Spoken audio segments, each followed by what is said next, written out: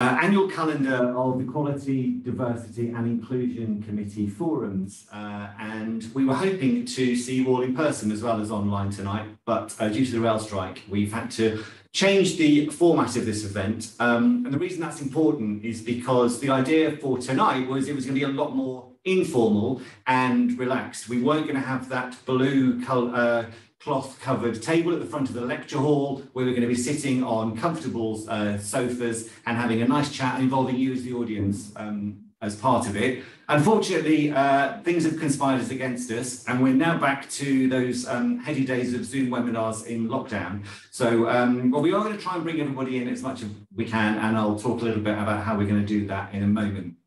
We're here tonight to talk about the important topic of social mobility, and in keeping with the informal nature of tonight's event, we're going to introduce ourselves individually rather than me doing it formally as a chair.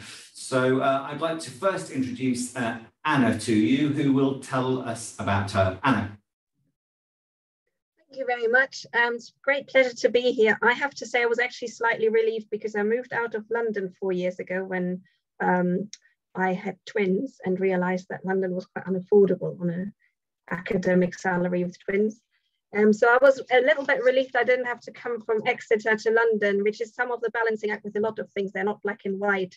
It does sort of work for childcare responsibilities to have it remotely, but you do lose an awful lot by not having it person to person. I'm Professor of Social Mobility now at the University of Exeter. I'm based in an education department. I have previously worked with the Bar Council, and I have seen among the attendees, there are a couple of people I worked with on the Neuberger implementation group back then. I'm also a dual German-British national. I mention that because that's might come through in some of the things I say, because there are different viewpoints of some of the issues depending on what national perspective you take. Thank you. Thanks, Anna. And Helen. Helen, we can't hear you, I think. There you are. You'd have thought I'd have learnt by now. But anyway, hello. I'm Helen Mountfield. I'm a barrister at Matrix Chambers, and I'm also the principal of Mansfield College in Oxford, which we can talk about it later, but it's quite unusual in Oxford and Cambridge in that it's 96% state school and between 30 and 40% people who are first generation in their families of higher education. And I specialised in equality and diversity law, among other things, when I was at the bar full time.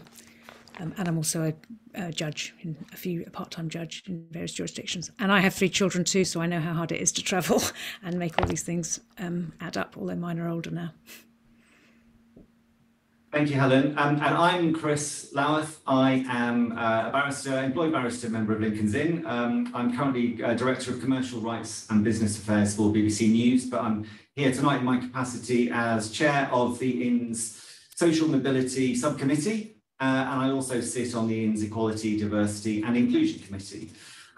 So we want to involve you watching as much as we can, and there's a couple of ways we plan to do that. The first is we're going to do a couple of polls and survey as we go along, just to ensure that you remain engaged, and we'll talk about how you respond to those. The other way you can get involved is using the Q&A function, which hopefully everyone is more than familiar with by now. We've disabled the chat so that we can focus on the Q&A, but that's for comments and questions throughout. Claire is sitting in the room with me from the Inn, and she will be monitoring those, and if there are comments and questions that are pertinent to what we're talking about, she'll interrupt me and we'll try and answer those. Otherwise we'll deal with them at the end. So please keep the conversation going as we do, and then we can involve you as much as possible. So, having said all of that, the title of tonight's event is Social Mobility, Where to Start and Where to Find the Answers. So, a good place to start seemed to me to be to ask our panellists what they understand social mobility to mean and what we mean by it when we talk about it. So, Anna, what is social mobility?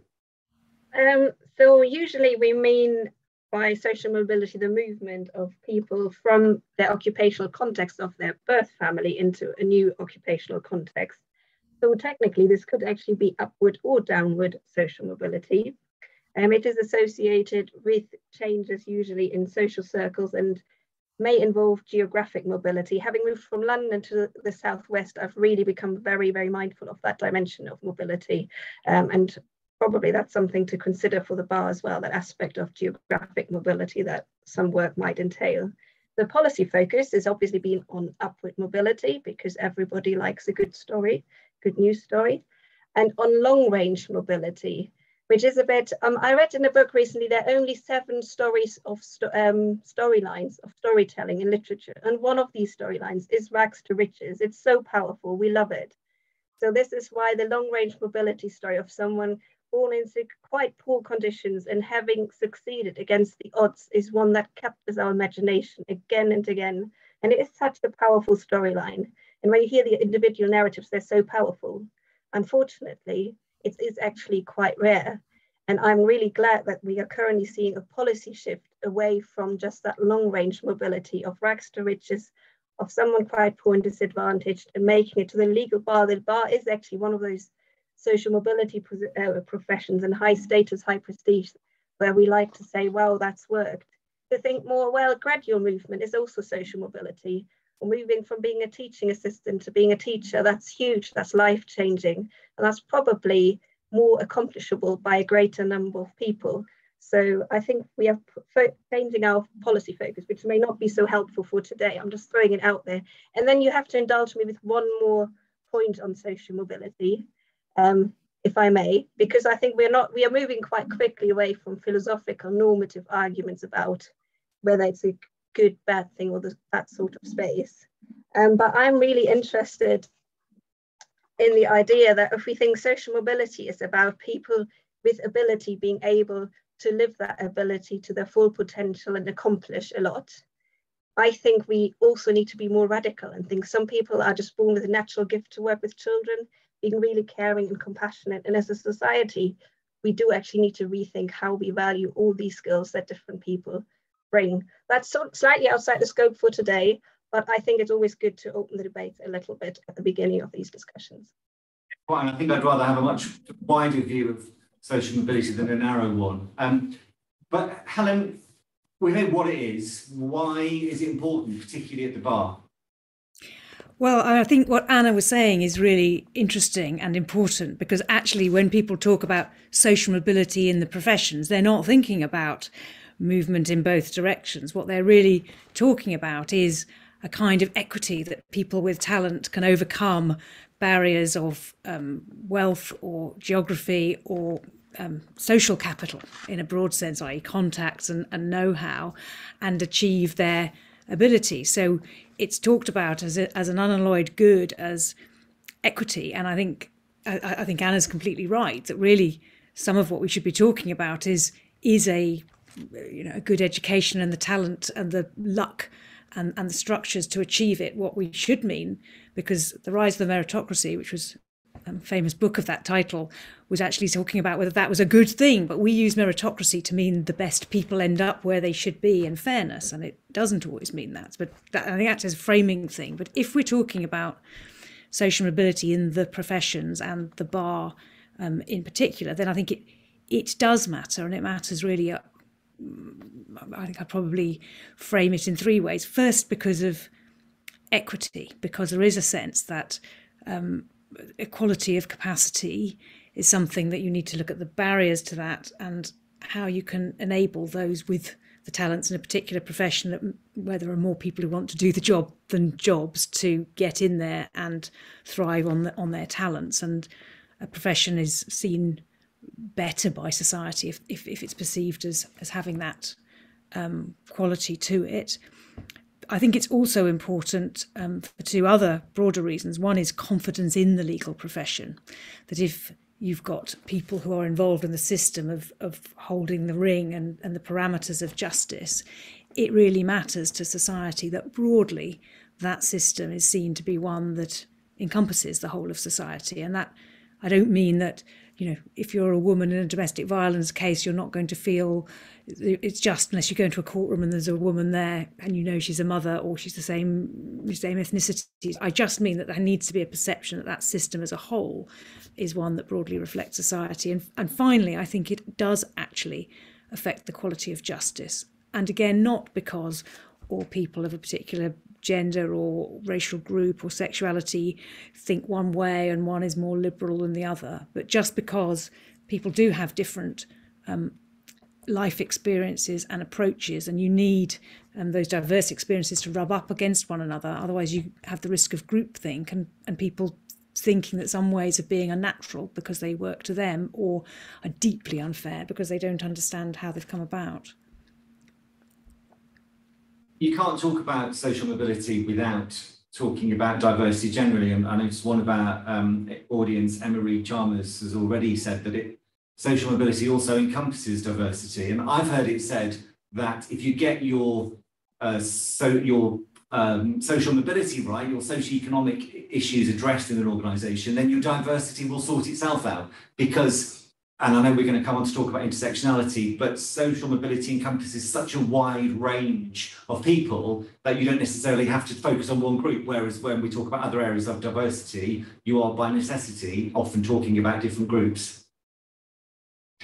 Do we, how do we measure social mobility? It's already well about talking about it, but how do we see if it's working? Anna, do you want to come in on that? Yeah, actually, just following on from the point you just made there, and that was raised by the audience, thinking about social class in organizations is relatively new. There was a book by Sam Friedman a couple of years ago that talked about the class ceiling, no longer the glass ceiling, this time it was the class ceiling. And one of the organizations that has, for example, measured social class is PricewaterhouseCoopers. They are one of the organizations I know about that have done a survey looking at class. And they have looked at class pay gaps, and they did find that class pay gaps were much bigger than gender and race pay gaps, which is the sort of retro way of saying traditionally we have measured gender and race as traditional categories and possibly disability in terms of monitoring the composition of professions and of staff. Where possible, and to get a fuller picture, we're looking at disability, parental occupation, higher attainment at GCSE and A level. For the bar type of school seems very important. Well, it is very important in terms of understanding the profession, and in particular segregation or segmentation within, I shouldn't say segregation, sorry, segmentation, stratification within the profession, and also career progression. Free school meals entitlement, area level information like index of multiple deprivation, parental education, care experience. All these things can be measured and could be analysed with regards to professions, and some of them are analysed, which then already leads us on to two further points. One of them is intersectionality, as already mentioned. So often they don't occur in isolation. People, we're all multidimensional. And I think, and we're not quite there yet in the debates, but I'm pushing this internally. I think eventually where we want to end up actually is why we use all these as crutches to get us to be in a more inclusive space and to even just know who's in the room and what the issues are. I think the long aim is really to be so inclusive and diverse that people with all sorts of barriers and opportunities can thrive in that context, because there's a lot of unseen advantage and disadvantage as well. And let's just think about things like bereavement or like experiences of abuse. They cut across social groups. And a slight concern of working in that space is that because there's so much action in the social mobility space, that sometimes we end up in an unfortunate space where some of these sort of disadvantaged characteristics might be played out against each other, which is clearly not where we want to end up. So yeah, Helen, I think it's interesting that because the law has had protections for many years in relation to protected characteristics, we often think about those because that's how you can provide remedies for individuals, or what is perceived as being easily measurable. And often we use them for proxies. I mean, I've done it in cases concerning the public sector equality duty, that if you're looking at something that affects people who have less advantage, you can often measure that by reference to other protected characteristics which are disproportionately connected with those disadvantages. But I think it's right that you can start to think about measuring socio-economic disadvantage, and they usually have to be blended measures. So, for example, at Oxford University, where there is a concerted effort, as there should be and needs to be, to promote the diversity of the intake. There are now blended measures to try to look at some of those issues, and people use postcode data to look at what proportion of people from a particular postcode progress to higher education. They look at school level data to see whether the number of people advancing to higher education from a particular school is what you would expect for a school with that characteristics. And there are other things like, for example, uptake of free school meals in particular schools, which are looked at.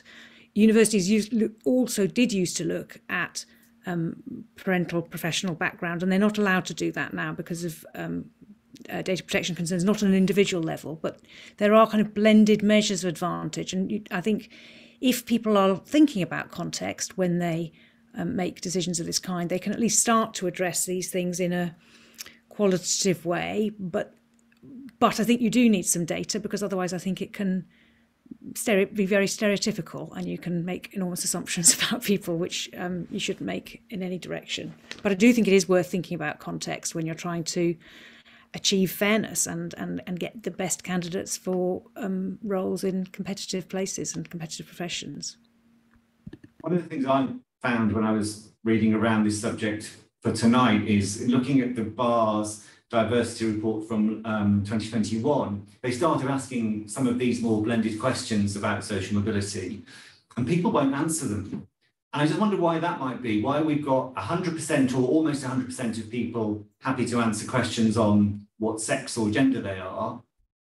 And then when it came to the question on free school meals, I think the response rate was 11%. And it makes it really hard to collect meaningful data if people aren't prepared to give you that, even in an anonymised survey. I just wonder, Anna, if you've got any thoughts as to why people are more willing to disclose some data about themselves than others, and how we tackle that, because we can't really tackle social mobility unless we know what the problem is in the first place. Exactly, really good point. I have to admit, I haven't really got a really good insight. Maybe Helen has got one with regards to why people answer some questions and not others, but it is something we're really facing in the higher education sector as well, because in preparation for tonight, I was just trying to look up some stats on higher education staff, and a lot of it is like, even with regards to race, a lot of it is prefer not disclosed. So it is difficult if you don't have your baseline data. I just wanted to make two more points on that. And I think sometimes when you then look internationally, it helps you to like see the familiar as strange, or to think of things that we think we can't do that other people are doing them. So, and people in the room will know this better. My understanding is that South Africa did make socio-economic background a protected characteristic, at least for time. And also, just to throw in another approach, and I think it hasn't really worked, but Germany for a long time, I think that is the legacy of the Third Reich, was trying a sort of race and class blind approach. So there's actually very little data on the makeup of professions in Germany. So Britain has got a lot more data. It's gone down a data conscious approach, which is turning out to be right, because Germany is now waking up to the fact that actually there are issues. Once you start asking these questions, it doesn't look dissimilar from the UK. But just sort of to be mindful of the different approaches, and maybe it is just about raising awareness of why we're asking them and why it's important and why it's helpful to know, that it becomes sort of natural, just like you answer other questions. Yeah, I mean, I wonder if it has always been natural. I think maybe people are used to the idea of diversity monitoring. I think people were more reluctant to ask those questions before they were on detachable forms and it was made clear that they were anonymous. But it may also be a why are you asking question, because I have heard, including vociferously from a very senior judge, someone from a working class origin being told that it was ridiculous for them to talk about class discrimination because all barristers were by definition upper middle class. And I think that sort of, for goodness sake, attitude to it, or I've pulled myself up by my bootstraps, why are you interested where I'm coming from, may be part of it as well. Well, I think the Bar has accepted it's an issue.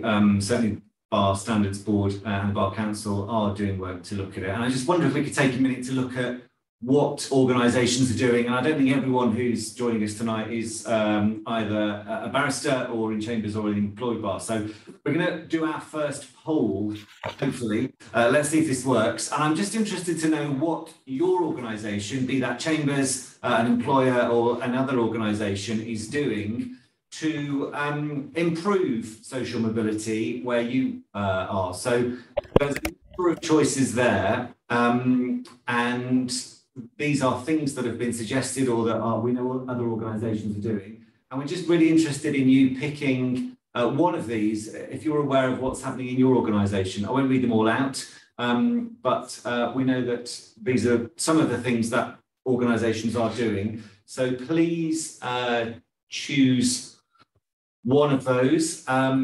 Or if you know that your organisation is doing more than one, then there's also the option to say that you're doing a combination of two or more.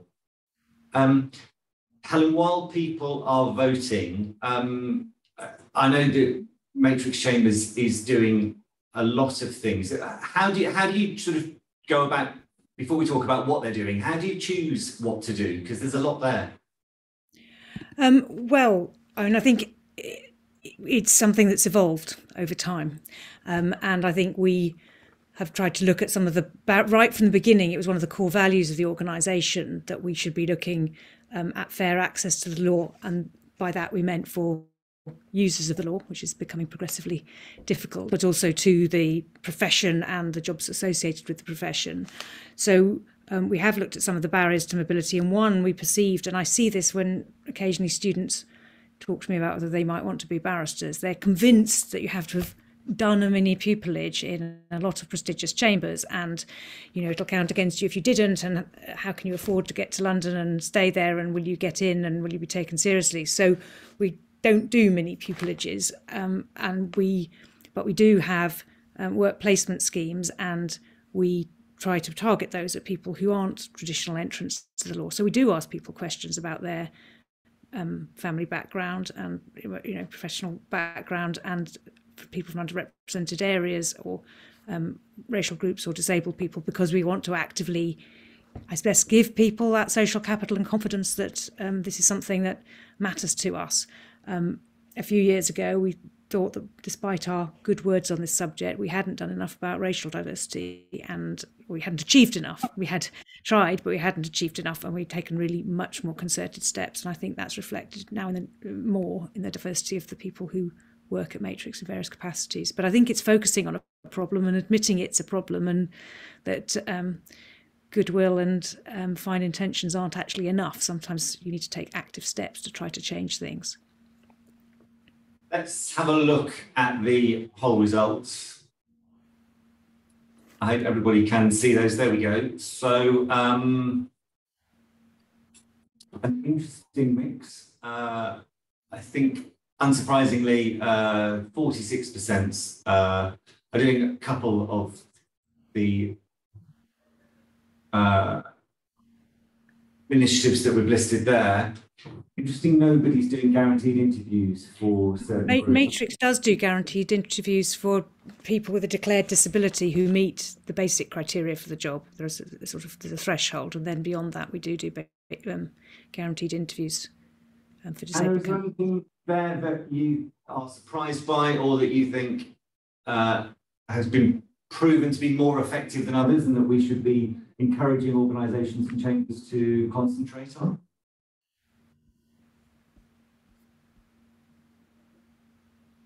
Anna, are you? Sorry, the guaranteed interviews does actually seem like a really good route, really good way forward. That seems like there's room for improvement here. I'm also intrigued that 2 people have responded nothing. Hopefully that will change after today. I think the issue of paid internships, mini pupillages is interesting. I remember being really struck, like this is 10 years ago that I worked with the Newberger group, around 10 years ago, and we looked at the access to pupillage. And what I found really striking and shocking, and I still bring that into discussions when we talk about paid internships now, is obviously everybody is in favour of paid internships, and I don't need to rehearse the arguments. But the challenge is that as an unintended effect, you might reduce the number of internships so much that then the competition for those few internships becomes so fierce that it becomes quite reproductive, socially reproductive, who gets those internships. So I think I would be, and this is again, and Helen, you will have a better solution, but my solution, this is the German coming through. I'm looking to the state here. I would love the British government to give every young person the right to do 2 paid internships wherever they want to do it and take their money somewhere.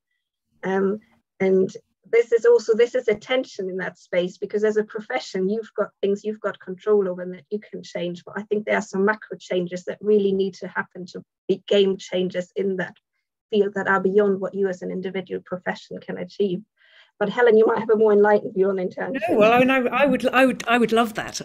But I think, yes, I think that's one of the issues, that sometimes you need to look at the shape of what you do and ask if you're going to need to change it. So if you're aware that there is a problem of access to mini pupillage, maybe that is something you shouldn't be assessing, or you should be looking at other ways of showing interest in the profession rather than that when you're deciding who you're going to call for interview.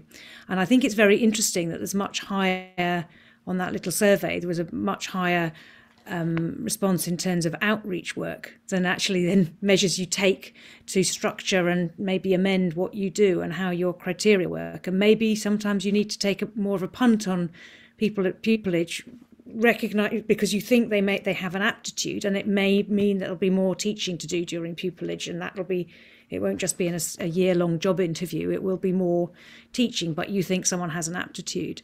And I do think so people sometimes ask the senior tutor at my college in Oxford, how come you have so many more people from state school backgrounds and from underrepresented backgrounds, which are obviously not the same thing, at Mansfield and at other colleges. And she says, we take them. Other people do outreach, they encourage, they say, do please apply, and we'll tell you if you're as clever as us, but we take them. And they do just as well as anybody else. So, I think it is about changing the shape of what you think it is you're looking for to respond to the way society sets up barriers in the first place. It's quite embedded in Matrix Chambers, isn't it, Helen? Because I was reading, you take an intern every 2 weeks. Is that right? 2 interns every 2 weeks. So there's always people around. It's not something that happens just in I don't know, in vacations. That's school-based work placement. I think people just after younger people, and yes, we do, and it is an embedded part of what we are, because we were set up by reference to core values. So then we kind of assess ourselves by what are we doing about them rather than are they on our website. And so we try to walk the walk, but that doesn't mean to say there isn't room for improvement. I think we have a reputation as being slightly smug, and I don't think we are. I think we do, we don't think we've achieved fantastic social equity and are the answer to everything in the profession. But I do think we try, and I do think we think about it on a concerted basis. I think financial support's really important. And I've seen lots more awareness now of the obstacles people might face even to do a work experience if they don't live in a city, or if they don't have someone to stay with. Then just the financial burden of buying the right clothes so that they don't feel conspicuous when they're in chambers or an organisation, that their travel is paid for, that their lunch is paid for. All of these things can be taken for granted. And at my organisation as well, we run a diversity internship scheme over the summer where we ensured that people weren't put off even from applying by not being able to afford to live in London for 6 weeks, that they weren't going to have to shell out on certain clothes or food that they wouldn't otherwise have had to do. So that you're providing the opportunity, but you're also assessing that they might have other needs that make it hard for them even to take up those opportunities. Yeah, I think that's important. And I don't know, tell me if I'm speaking out of turn, because I know you have a shape to this seminar, but there's sort of, let's break down barriers and show you that we're very inclusive people is one thing. And then there's taking practical steps to break them down. And yes, that applies to saying we'll find money for basic subsistence and travel expenses, and we'll try and not privilege whether you were or weren't able to do that when we're assessing. But then in the way that the profession works, there are also issues like that. For example, loans for people when they come back from periods of parental leave, which didn't exist when I was in Chambers, and that was the most difficult part of my career when I came back from a long period of maternity leave, where I had a gap in receipts, increased expenses because of childcare, and a gap before starting to earn again, enabled me to meet those expenses. And it's the only time I've had a really big cash flow problem, and I was really frightened about it. And now when people have that gap in my Chambers, there's obviously a period of rent-free time, but there is also a loan to cover that period, because we recognise that it isn't just straight back in and off you go.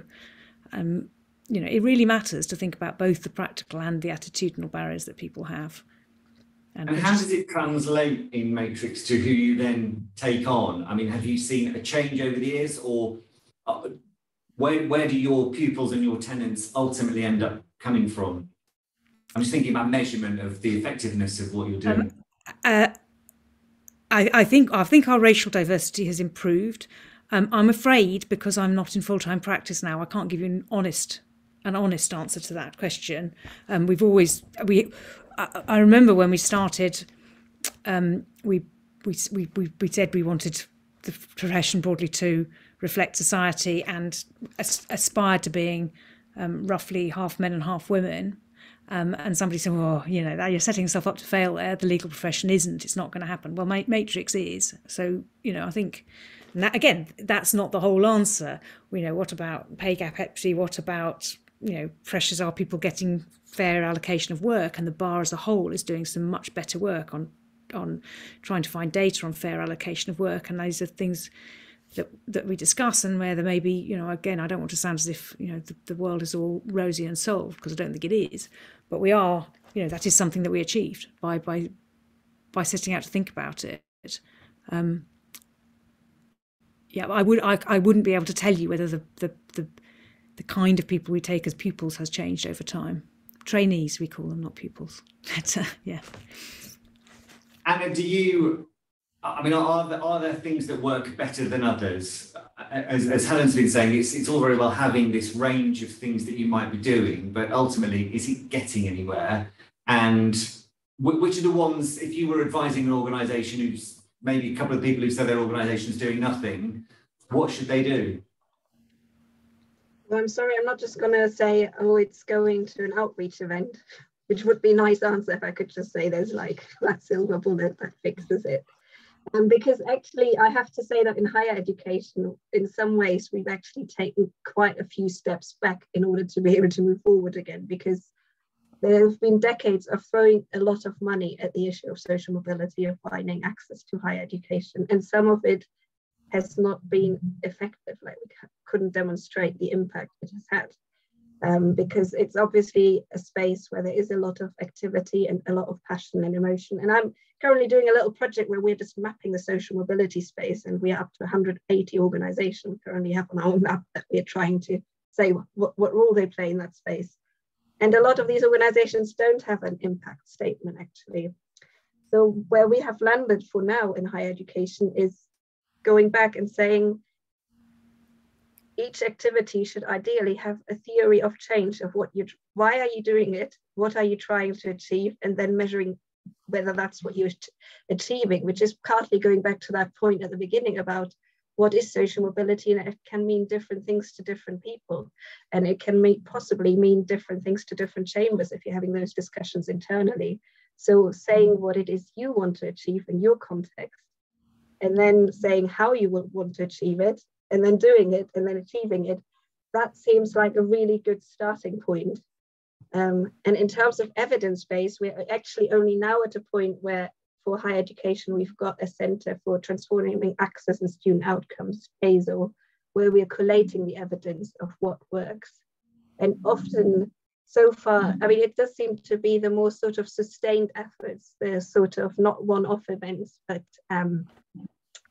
repeated interactions, meaningful interactions with the same people, and sort of embedded in some sort of sustainable framework. And also, I really like this idea of hot and cold information, because when you get your information through networks, through your social networks, that's hot information you get from real people, maybe working in a profession, or who have experience, or can talk to someone who has experience. Whereas a lot of those sort of students from non-traditional backgrounds rely on cold information, on leaflets, on handouts, and this cold information is never sort of as good and as impactful for change. And then I throw in one last thing, because we've talked about social capital and cultural capital for many years, and there have been a lot of initiatives. One thing we are currently piloting at Exeter and sort of trying to look into is that it's not a completely novel idea, but the idea of future selves, of sort of support, like just because we wanted another tool in our repertoire. And we were talking to students, possible higher education students in our area, about the possible selves. And what I found really striking is that a lot of the drive to go into higher education was actually more likely to avoid self. So it wasn't, I'm going to higher education to be a barrister or to be socially mobile. It was just like, I've seen what my family is doing and what people I know are doing, and I don't want that future. I don't know what future I want because I can't envisage it, because I haven't got enough information. I just know I don't want that. So a lot more work needs to go into that space. I think that hot and cold information idea is really important, and I feel into the whole idea of what is social capital and what is belonging, that there are people who feel that they belong and they have access to information and ideas, and people who just feels like a world away. And I think it is a sustained thing. If you want to make links, you can't just come once. You have to keep information and communication open, and it's why I think the idea of regional equality and the point that you made, and I saw in the Q&A about why do we think it's downward if you're doing a very important job, but it's less socially valued. It's less socially valued usually because it's paid less, but it isn't a less socially valuable job. So it does feed into the whole idea of what do we mean by society. You shouldn't be wanting to escape your background with one leap and have a different life, but it's completely understandable in our current society why people do. And then the other thing that I saw in the chat that I think is quite important is thinking about how we can use the resources that there are in the profession to improve mobility. So, the Inns of Court have quite a few not very big bursaries and a very small number of large and prestigious scholarships. Well, perhaps we can give the large and prestigious scholarship name to whoever you want to, but not that very large amount of money, and make the scholarship funding much more needs, how much you get in financial terms, much more needs based, and you would spread out the money to enable people to get into this very expensive profession more widely. It means testing for scholarships, which I see is one of the suggestions that came through on the chat. Yeah. Helen, Mansfield has got the highest state sector school intake, I think, of all the Oxford colleges. How did it do that? Well, that word about sustained effort, I think, really matters, because it long predates me. It's something that started, I think, about 25, 30 years ago, with a real look at where is it that people don't come from and why don't they come from there. And it started actually with some efforts in further education colleges initially, because the perception was that was where people weren't getting suggestions and support. If they came in at 16, by the time somebody said, have you ever thought of applying to Oxford, it was sort of too late for them to do it. But I think it is about using data, making sure that people understand the context in which certain results have been achieved, and trying to look for the best candidates with that context in mind. But I do think it's also an ethos, and it's a shared ethos, that I think it's something that people here across all sorts of subject areas are really proud of trying to do. And also to, there's a phrase I really hate in connection with elite professions like the bar and Oxbridge colleges, when people talk about myth busting. Let's tell people why they're wrong to think this is an exclusive place. And but I think what we have done almost in reverse is myth busting about the idea that you're either trying to improve the social diversity of your students, or you're going for academic excellence, because we've shown that the more diverse our student pool gets, the better they are, the better the results they achieve. So these are not either or. These are a way of achieving meritocracy, if that's what you want to achieve. Are the cleverest people getting in and doing? Yes, we think they are much more than they were when we weren't making those concerted efforts to overcome the barriers. And I think then the final thing is, and this is something I think for the higher education sector as a whole, but I'm just about to be involved as co-chair of a review board of for an academic project that's looking at the underrepresentation of Black, British, Pakistani British and Bangladeshi British people in research degrees at Oxford and Cambridge, which is about 10% of the research degrees undertaken in this country. And I think one of the things that's really important, it's going to be a sort of what works over time piece of research and work, sort of blended. But I think one of the really important things is to get away from a deficit model, get away from the idea that there must be something wrong with these people. Is it that they're not confident? Is it that they're not educated well enough before? What's wrong with us that we are not getting a representative sample of people, because we assume that aptitude and interest will be spread evenly across the population, and why is that not feeding through? And I think that's a really important mindset. An event here at Lincoln's Inn a while ago, a big voice event, the chairman of the Social Mobility Foundation said the main barriers are financial, lack of proper advice and guidance in schools, lack of available work experience for the less privileged, and the discriminatory selection procedures that still exist for some training contracts, pupillage and tenancies. And I think that feeds into what you were saying, Helen, that sometimes it's about how do we make people more like us, rather than how do we change our perceptions and assessment of what a good barrister looks like. Yeah, and I think that's the other thing about, well, why would you want to? And I meet quite a lot of people who say, well, why would you want to go to Oxford? It sounds awful. And I know of a magic circle law firm where they've taken on a reverse mentoring program where someone speaks to a senior partner to whom they are not working, so they're not in hock to them, and kind of gives them honest feedback about what's going wrong. And somebody said that their reverse mentee said, it's absolutely dreadful in this place. You sit in the while you're boiling the kettle to make a cup of tea, and everyone's talking about their skiing holidays or what they were doing in Mustique. Do they have any idea how that makes me feel? I just feel so out of it. I think I've got nothing to say to these people. I've never been skiing. I wouldn't know how. So it's just about how are you being that's making people feel I don't really want to be here. Well, that takes us kind of the next thing that I want to talk about, which is once we have recruited people and a more diverse range of people at the bar, how do we get them to stay? And I think there's a number of things that affect this. But Helen, what do you think are the key factors that we need to think about in encouraging people to, or ensuring people have the ability to stay at the bar once they're there? Okay, so I think there are some practical things like monitoring fair allocation of work, thinking about the kind of support you give people in your charging structure and maybe loan structures at difficult points of their career, like when they're just starting off, when they're starting or when they're coming back from a period of sick leave or parental leave or something like that. And I think there are things about making people feel welcome and valued. And some of that might be networks, it might be having a Chambers LGBTQ network, or it might be or a women's network, or a Black Barristers network or something like that. But it's also about sort of signposting and signalling that you're interested and that you are engaged in these issues. And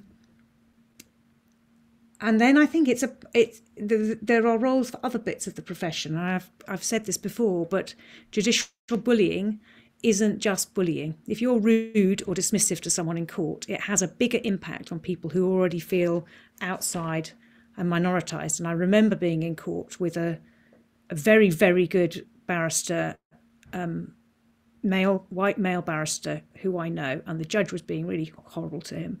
And we came out of court and my solicitor said, wow, that judge was really horrible to him. I've never seen a judge be that horrible to a male barrister. And I thought, well, that's really interesting, because now I come to think about it, you know, you don't, if a judge is giving you a hard time, you don't think, oh, this is because he's sexist. And I'm sure he wouldn't and would be outraged if he thought so. But there's just a sort of in-crowd, out-crowd way of talking sometimes by some judges, and some make a huge effort not to be like this. But there are things that if you complained, you would never get through. They're just slightly dismissive. They're talking over you. They're looking bored. They're, you know, it really, really matters. I think courtesy really matters to creating a more inclusive profession, because discourtesy affects different people in different ways. Anna, do you have thoughts on this? So this is clearly not my area of expertise, not being a practicing barrister. Just sort of listening to Helen, it really resonates with all we know about professions, which is about cultures and pockets of cultures and having a sense of belonging. And this is, and now I'm going to say something positive, because I think today is meant to be about some positive take-home messages. And this is sort of about, like, just be the change you want to see in the world, sort of. I know it's a cliche in some ways, but it really can't beat it, because it does come down to those micro interactions people have in their daily practice, in their, let it be, I expect, with other legal professionals, but with judges, in having micro affirmation rather than that micro aggression. If you hear quite often, well, you can do it and why not? That's really positive. And also something that Sam Friedman has said in his book, and that I've said in other contexts, is about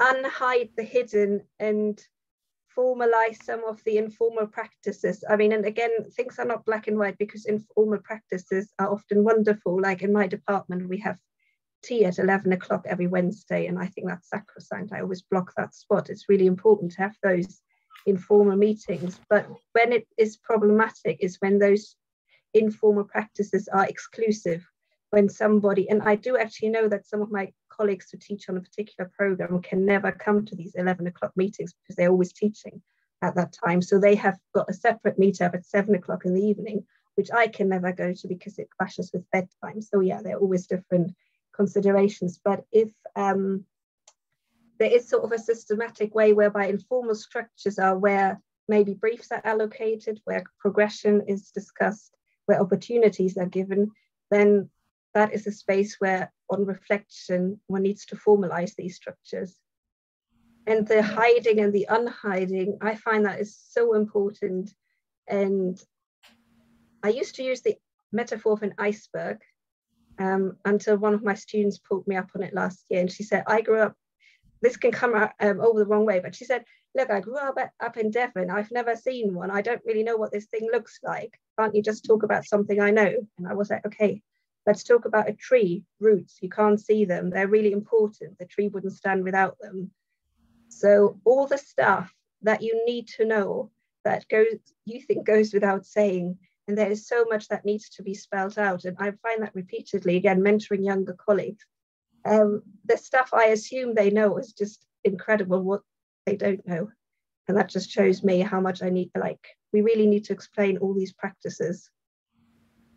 Yeah, I think cultural references are so important as well in terms of what you're talking about, your lived experience. It's often too easy to assume everyone's watched the same TV show as you, or read the same newspaper as you, or listened to the same music as you. And if you don't realise, and you do pretty quickly if you start talking to younger people, because if I'm talking about Fawlty Towers now, they have absolutely no idea what I'm talking about.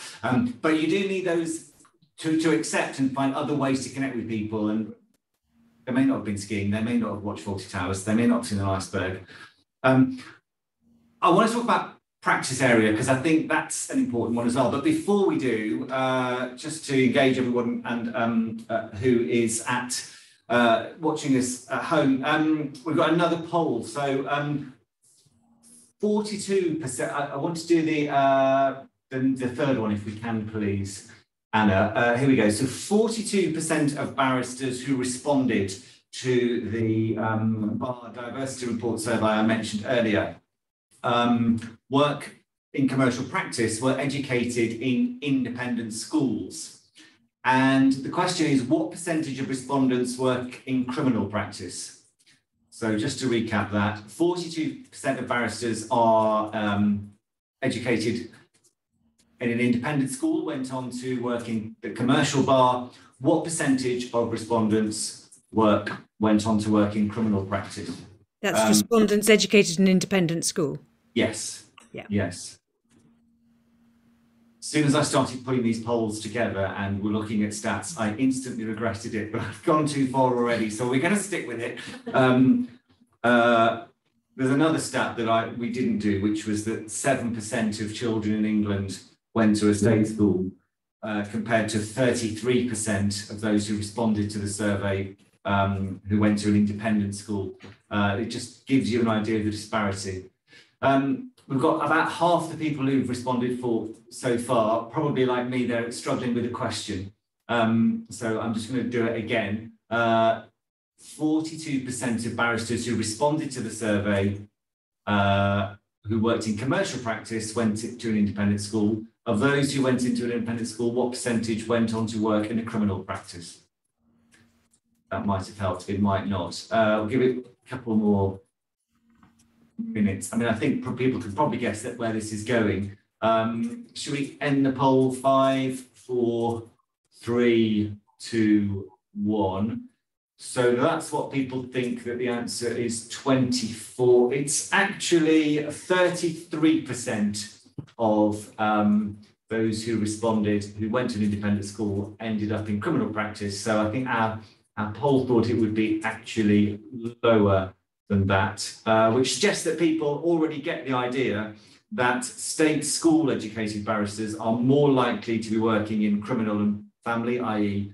publicly funded, therefore lower paid practice areas than barristers from independent schools. And Helen, I know that you've wanted to talk about this as well, about the choice of practice area being really important for people staying at the bar.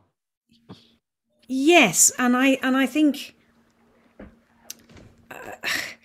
I think it is difficult for people to get started in those commercial practices. Often I find that people with less privilege in their backgrounds actually are more likely to want to be in a commercial practice because they think that'll give them a kind of security. But it's the stereotype of what a commercial barrister looks like is much stronger. I suppose it's much less connected with day-to-day society. You know, people from all social groups need family lawyers or criminal lawyers.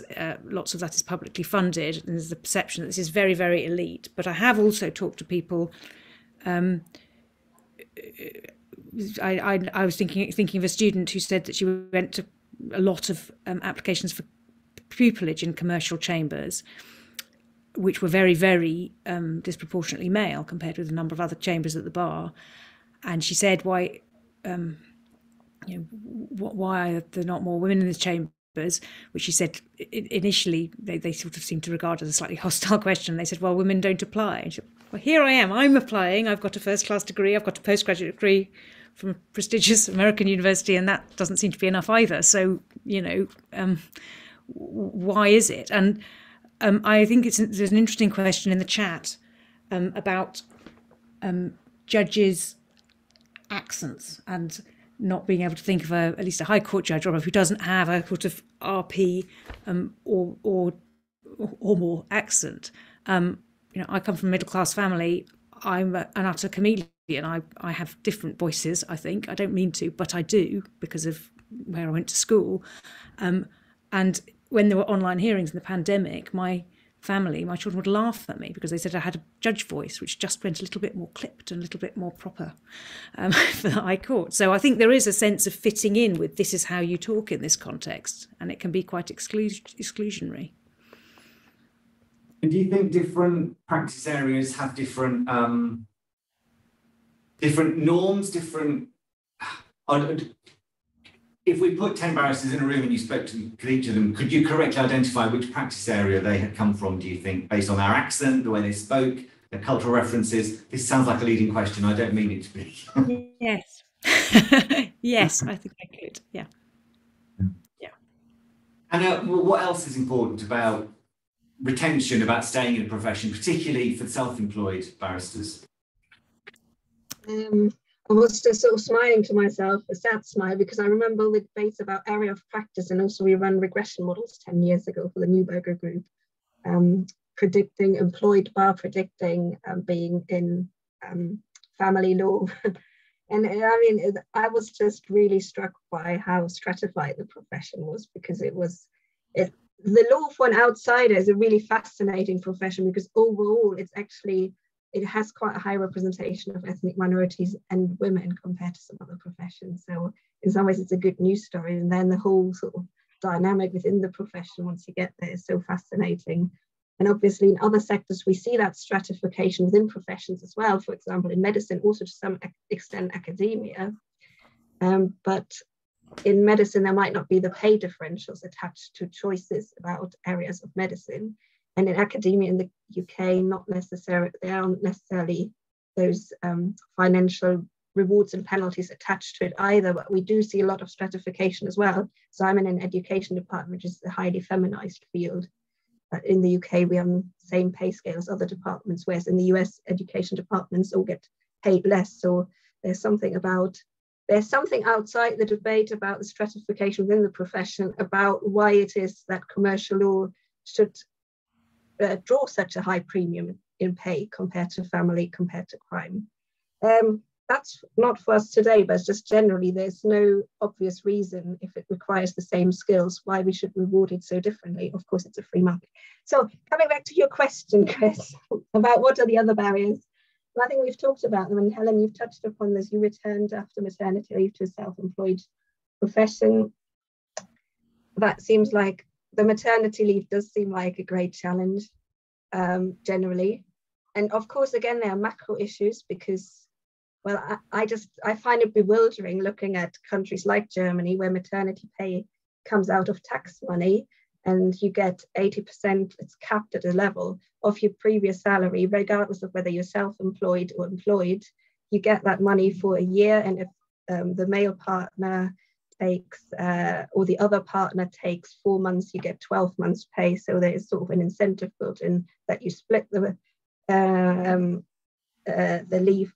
I know that this is not your gift as a profession to change policy in that area, but it is just shocking. And I don't know what the solution is, but I can see why women might be leaving the profession at that point when they realize that there isn't really pay and support in place. I think I'll leave it at that point.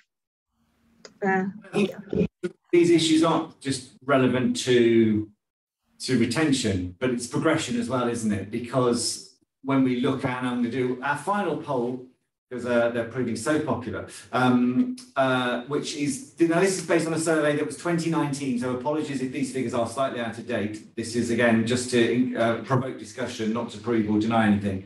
But as we mentioned earlier, about 34% of the bar who responded said they went to an independent school, compared to 7% of the general population.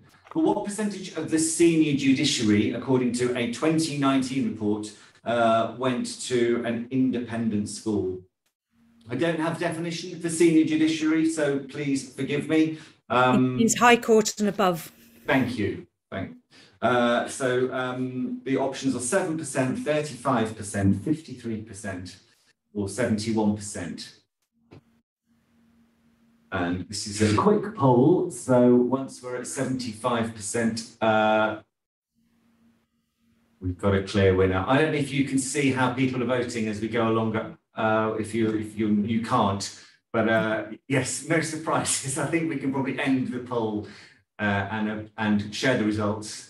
Yes, 71% of the senior judiciary were privately educated, according to the 2019 report produced by Jeffrey Bynum KC and Karen Monaghan KC. And in addition, at that time, 10 out of 12 Supreme Court judges had been privately educated. Helen, is this something you've got thoughts on, as how we get people into the profession, keep them at the profession, and then progress them into more senior roles within it? Well, I think firstly we need to understand that that is a problem, and it's a problem for the reasons that we talked about, because it is not the case that 71% of the people with an aptitude to be a High Court judge went to independent schools. It doesn't. It enables people to characterise judges as out of touch, which is bad for respect for the profession, and I think it's bad for the quality of justice, because people don't have there isn't the grist, there isn't the diversity of thought which you get from people from different backgrounds exchanging ways of thinking. And I think so you need to recognise that it's a problem, and then to use the lovely sociological words that somebody in the Q&A has used, you need to change the habitus. You know, you the judges need to recognise that you are presenting a culture and you're asking people to come into it, and it's frightening and it's alien and it puts people off. You know, the real problem is you don't have to be, you know, it isn't the case that if you are, you know, if you might be a very nice white male non-disabled public school educated judge and say, well, there's nothing I can do about it then. Well, there is. You can be, you know, you can be welcoming, you can remember to be polite, you can remember to be encouraging, and you can recognise that it's a problem. And if you don't recognise that it's a problem, then you're part of the problem, I think.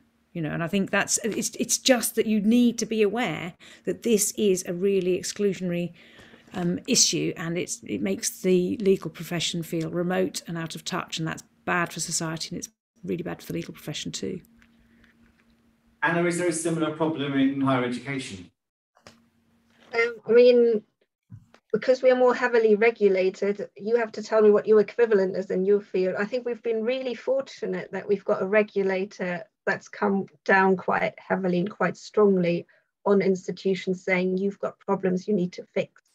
So once the attainment gap between white and BAME students was brought to the attention of the sector, universities basically have benchmarks and targets, and because we're assessed through a mechanism, through the Teaching Excellence Framework, we have to justify why if there are gaps between our students, why there are gaps. So, and that goes back to Helen's point about shifting the discourse from a deficit or from a discourse centered on individuals to institutions. So we are no longer talking about an attainment gap, we're talking about an awarding gap. So it's the institutions that need to change what they're doing there. So, and it is working because it's made it core business for institutions to change their practices really rapidly. So I actually really believe that these policy mechanisms, they work, targets, benchmarks work if they've got teeth. Is there something in your sector that could provide that role, that could fill that? Is it the judiciary appointment committee? I mean, I simply just don't know enough about the mechanisms of how this would work, but clearly there is space for those mechanisms to come in and just say, you just can't do this. Actually, you can't have that percentage of independently educated judges. It just doesn't work. There's no government regulator in the way the Office of Students works for higher education and directs institutions to address it, but obviously we do have the Judicial Appointments Commission and the Bar Standards Board and the Bar Council who do mandate this, but I don't think they, and Helen, you might know more about this, they are taking an awful lot of action, and I would encourage everyone watching, if you've not looked at the JAC or the BSB's websites and just search for diversity on them, there's a lot of resources there. But in terms, so there's action to be taken, but as you were saying, Helen, I think it's about how the people applying feel as to whether they will, even if they get there, whether they'll be welcome once they are there. Yes, and that's you know, you can't, if you're white and public school educated and you're a judge because you think that's an important job to do, you can't change who you are. You can make sure that you're part of the welcoming, and it's not all down to, you know, well, I won't be a role model, so I'm not part of any of this. Everyone is part of it. And, you know, I used to sit in a courtroom where I regularly went on a circuit courtroom where I was regularly the only woman in the lunchroom. I just think, you know, it behoves a room full of white people to know what it feels like to be the only black person in the room, or a room full of men to know what it feels like to be the only woman in the room. And I did very recently go to an event in Oxford for launch of some scholarships for people Pakistani origin, and it was a vastly Pakistani origin majority room with a very few white people in it. And of course, if I wasn't in my hometown and my country, I would expect it. But I just thought, wow, I have to remember this. This is what it feels for most black and brown people in Oxford. It wasn't that I felt discriminated against. I just felt other, and I thought, that's how it feels. Just remember this feeling, because I can talk about it as a woman in the law and what it feels like to be a minority, but I'm used to being a racial majority in Oxford, and it was just good for me. I just thought this is it's just not nice when and then you're just you're just slightly other. We are fast approaching our end of our allotted time, and I want to just take some time to have a look at the questions we've got. One that has come in is about, we've talked a lot about some of the initiatives, particularly policies promoting social mobility, guaranteed interviews, application SIF quotas, other measures, but some chambers are reluctant to take those on. How do we persuade them to adopt some of these policies, other than obviously watching this seminar back? Helen, do you have, you talked about constitutional setup. It depends what drives them, but because I see a lot of student lawyers, I also see what the big law firms with very big budgets for recruitment are doing, and they are all bending over backwards to demonstrate what they're trying to do to be more diverse and inclusive, partly because they think they won't get the best candidates if they don't. And a lot of students say to me, I think the solicitor's profession is much more equal and diverse than the bar. And I ask them why, and it is usually because of outreach materials they've seen. So, what you say to people about what you want and how you demonstrate that kind of matters. Because actually, I'm not sure that is true, but maybe some bits of it that make things easier. But I think the way you talk and what you say you want matters. And I think so. If people say there's no appetite for that, you say, well, we lose the best candidates if you don't. And do people believe that, or do they think the best candidates are the people they've got already? That's the real problem. They usually think the best people are them and people like them. So well, I guess it depends on how they define who the best people are as well. Exactly. Anna, any thoughts on that? Yeah, just echoing this, I think going for the business case for diversity, it seems much more promising. And I think this is how universities have reframed that agenda as a business case. It's not a woolly sort of fluffy add-on. It is absolutely our core business, but I think we have been helped by the regulator making it our core business.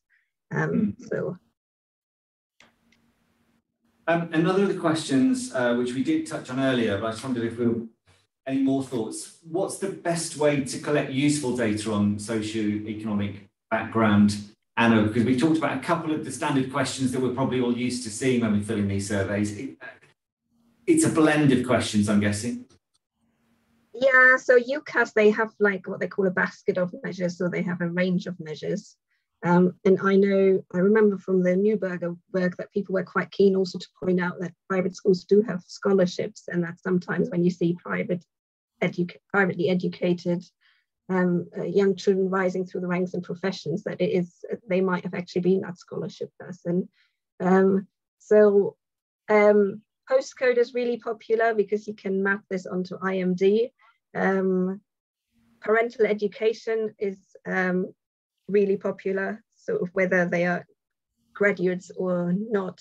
I didn't know this, Helen, but Helen said about social, like occupation not being permissible anymore. I mean, this is something we used to look at all the time and ask about all the time, or maybe I misunderstood that point. I think there's a problem with that, or I was asking on an individual level about free school meals, except on an individual basis. I think the most important thing about measuring this is that it's something that the Bar Standards Board makes a recommendation on, and everyone does the same way. I remember before the public sector equality duty came in, being on a working party looking at equality in the Inns of Court. And one of the problems, if you try to say what proportions of students from different ethnic backgrounds get scholarships in different inns, was that everyone measured these things in different ways.